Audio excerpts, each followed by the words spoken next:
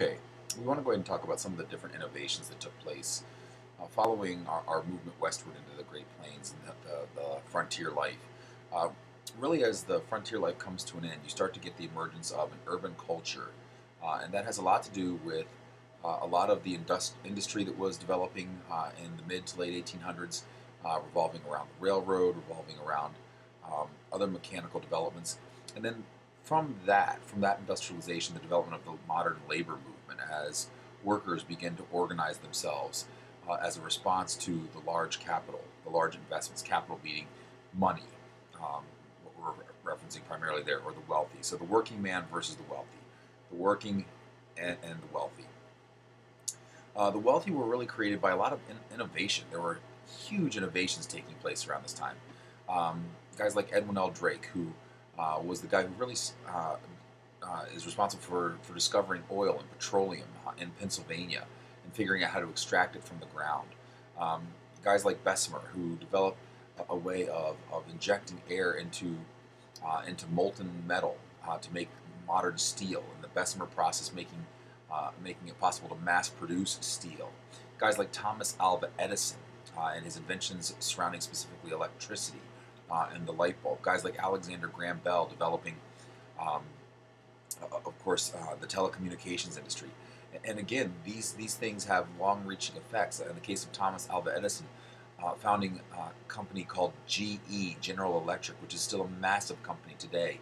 And of course, Alexander Graham Bell, Bell Telephone, which eventually turns into AT&T. These are massive companies till this day. And from these innovations, again, you have the growth of captains of industry, super wealthy people who were able to take advantage of large amounts of resources and large amounts of labor to develop a huge amount of money to go ahead and invest and develop these industries. Guys like Andrew Carnegie, who develops Carnegie Steel and really develops the idea of a vertically integrated company. What does that mean? That means Andrew Carnegie wasn't satisfied with just owning the steel mill. He wanted to go ahead and own the facility to sell his steel so he could control that. He could control the marketing. He wanted to own the mines where the iron ore came from. He wanted to own the ships that brought the iron ore. So from the moment that iron ore was extracted from the ground to the moment it was sold to the end user, Carnegie controlled the whole process of steel, and that was the idea of a vertical integrated company. And a lot of companies start to go ahead and develop this. Ford Motor Company used it. Um, the oil industry used it. This was the model that really developed these very large companies. But along with that great wealth, guys like Andrew Carnegie were also philanthropists, meaning that they gave away a lot of their money to charitable causes. And in fact, a lot of the charitable organizations and the charitable foundations that we have today trace their roots right back to these captains of industry. Were it not for them, a lot of the things that we think of today, um, a lot of the organizations that we have around today that we are part of our culture would not exist.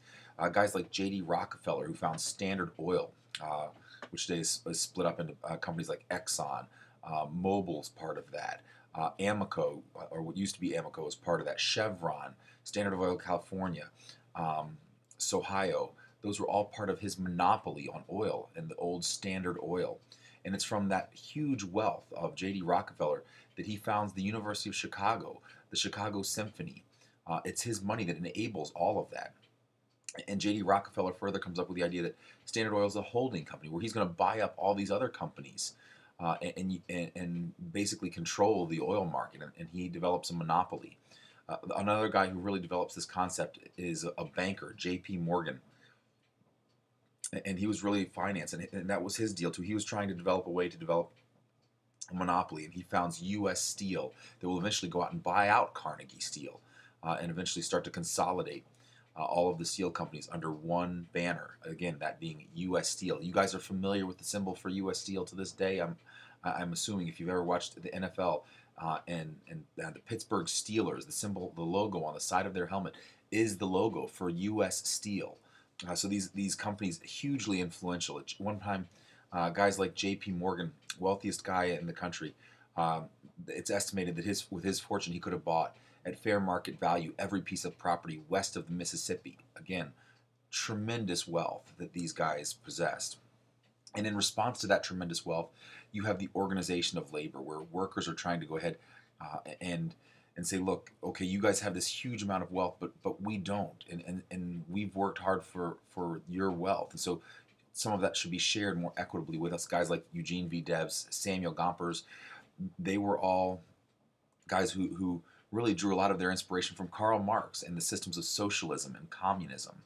The idea that again, property wasn't necessarily something that one person owned. It was something that society as a whole built. It wasn't just one person who built Standard Oil, who built Carnegie Steel. At least not according to Karl Marx. It was the society that built that. Um, and again, pretty controversial. And a lot of Americans recoiled at this and did not like that idea. We're very much an independent people traditionally, and yeah, we do believe that our work builds those things. That it's through our efforts, and yeah, we might employ others, but without the person there driving it, the Carnegies, the Rockefellers, then nobody mobilizes all of that labor. And so again, they had a hard sell. Those guys, Debs and Gompers, and they weren't very popular figures for a long time.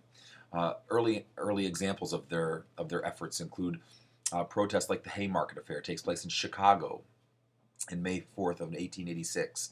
Approximately 1,200 protesters gather in what at the time was Haymarket Square. Today it's down by where you'd see the Dirksen Federal Building in Chicago. And by all accounts, most of the protests went very, very well. It was a cold day. It was a wet day. It was raining a little bit. There were speakers there. About 1,000, like I said, 200 people showed up. The speakers went off without a hitch. And as the crowd is dispersing, somebody from in the crowd tosses, today you'd call it an IED, an improvised explosive device. It's probably like a Molotov cocktail, a bottle filled with some type of flammable fluid with some kind of wick, like a rag stuffed in it. Threw that at the police. The police turned fire, wounding and killing some of the protesters. And it turns into a huge story as part of the labor movement. And this stress between the labor, the workers, and the capital, the wealthy.